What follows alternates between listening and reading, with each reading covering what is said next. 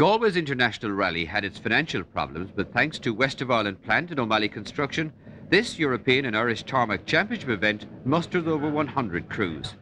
Salt Hill's Leisureland complex is the marshalling point for the 3 days of the rally, and there the defending champion, Jimmy McRae of Scotland, the top seed, is apprehensive of a few Irishmen. Jerry Buckley and McCartney, Bertie Fisher, Billy Coleman. I'm not too sure it's justified. You've got Billy Coleman, Bertie Fisher, and a few more very top guys as well. Jesse McCartney, Ronnie McCartney. It might be too fair to point a finger at me. However, I will be trying hard, that's for sure. 2 days ago, Michael, it was totally unexpected. I thought I wasn't doing the event at all, and this suddenly turned up, and here I am. Have you driven the car yet? Do you know how the car is handling? I drove it about 20 miles on the way from Dublin this morning. Obviously I haven't driven the car for a couple of years now. It's got the wheel on the proper side this time. Well, in fact, I have an advantage in that I drove a left-hand drive Porsche for 18 months. So the left-hand drive mightn't be such a big problem, although it is a definite disadvantage, however slight.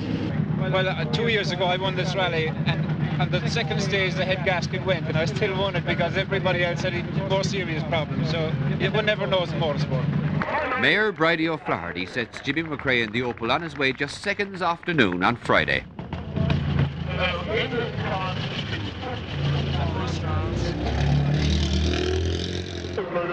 Cork's Gerald Buckley is next to head off with the Vauxhall Ireland Chevette HSR. Ronnie McCartney in another Chevette HSR is the top-seeded driver from Northern Ireland. And yet another Vauxhall with 2.3-litre power is driven by Dublin's Brendan Fagan at number 4. And so at 30-second intervals the expected crews make their way along the 475-mile route. The 24 special stages making up 270 miles are the heart of the event. The first test is at Killigoyle near Oakthorard, a tight and slippery 4.5-miler, and McRae is first to appear.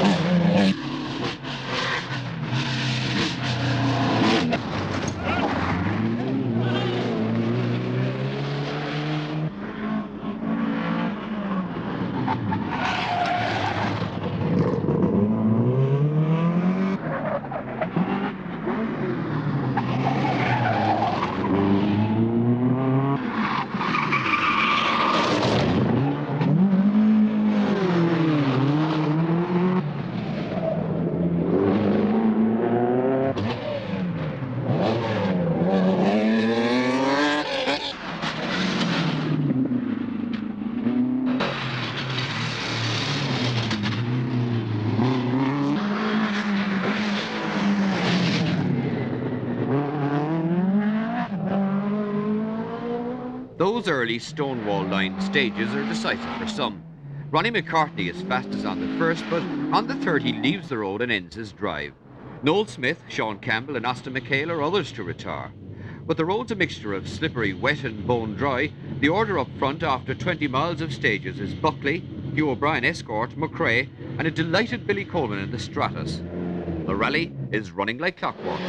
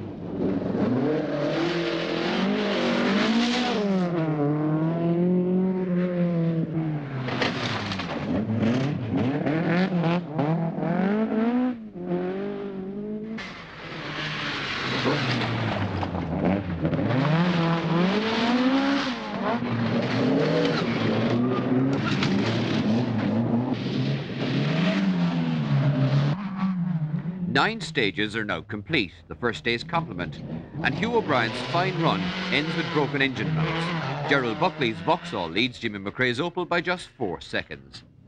As they start this Saturday morning, the order behind this GM duo is Desi McCartney with Vauxhall number 5, Cathal Curley in the Shawson Escort, and Jim MacDonald in Vauxhall 14.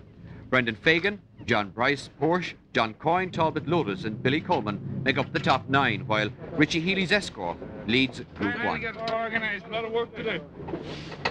How right he is, there is much work ahead. 9 more stages, some 160 flat-out miles of devilish roadway, including the Corkscrew in County Clare.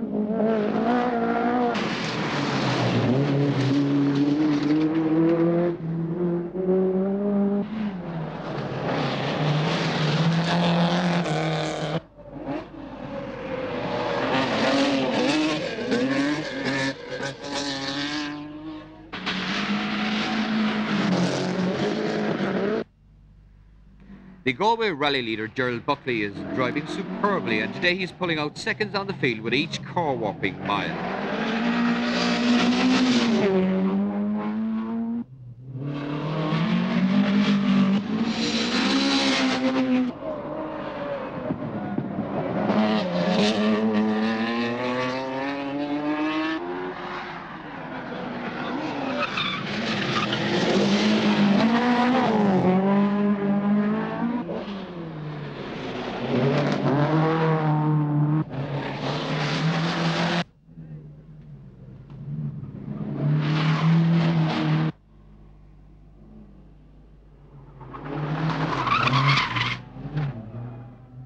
The diminishing cavalcade moves on under the watchful eye of Royal Irish Auto Club officials, but the biggest gathering of spectators is on the Corkscrew.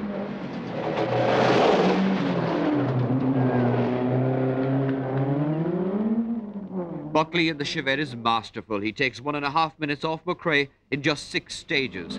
Curley, MacDonald and Fagan are among the dropouts.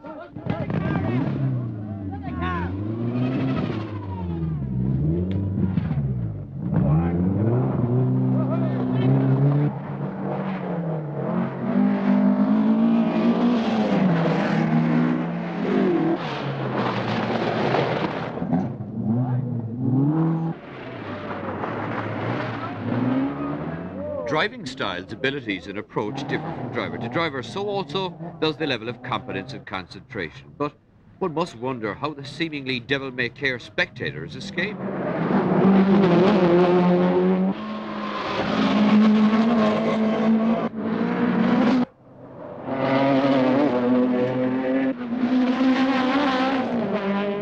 Buckley is fastest on all 9 stages today, and Jimmy McRae is still second. Billy Coleman and Bertie Fisher are locked in a duel for third, while McCartney, Price and Coyne are next on the leaderboard. But what about the Saturday stages? Yeah, they were very long, and I think it started the whole thing out. Certainly it's what I made up all the time, the Corkscrew, and the one prior to it was very long, 21 and 23 miles. And the third one was about 17. They were repeated three times. So that's what I made up all the time. On the long stages yesterday, we were running out of brakes in this car, and it was just Jerry was driving too well, you know. Do you find this car much bigger than the Vauxhall? No, not terrible. I think it's more because it's left-hand drive, it's a bit awkward. Very well now, Michael. We had a very good run yesterday. And we're up in the third. We were 11th yesterday morning, so we're very happy. If we can hold our position now, we'll be okay. I think that just acknowledged there's been a mistake in the timing, so we're third in fact. But are you satisfied with the run you're having? Well, I think in the circumstances, it's my first drive in any makeup car for 8 or 9 months, and I'm happy enough, I think. Can we expect to see more of you in rallying in the future, Billy? Yeah, I hope so. I hope to have a full season this year. What about this Renault story? Are you doing anything about the Renault Turbo, or are you dismissing that altogether? Well, we're discussing the project at the moment, and hopefully it will come off. Buckley and the Vauxhall are first on the steaming wet roads.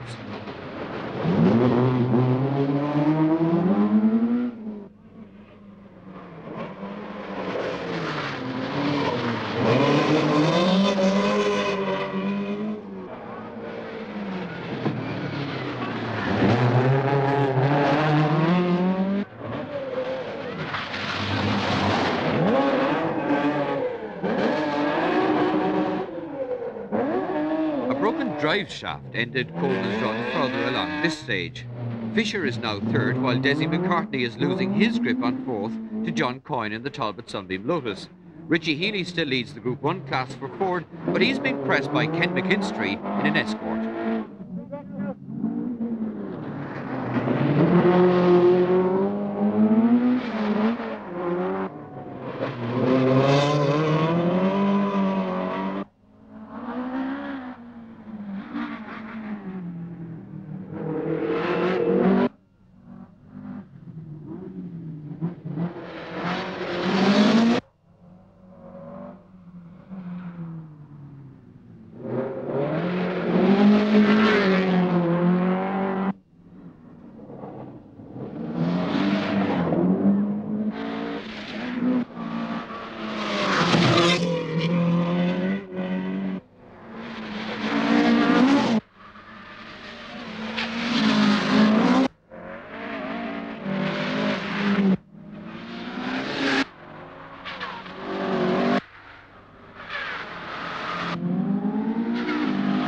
Rally leader Buckley, co-driven by his brother-in-law Con Murphy, sets off on the last 3 stages. Barring accidents, he must be the winner.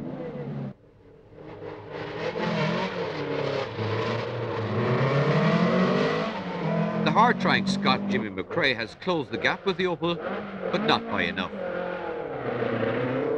Bertie Fisher is third in the Escort RS 1800. And on the very last stage, John Coyne snatched 4th place for Talbot by just 5 seconds over McCartney in the Vauxhall. And so ended the 10th Galway International Rally.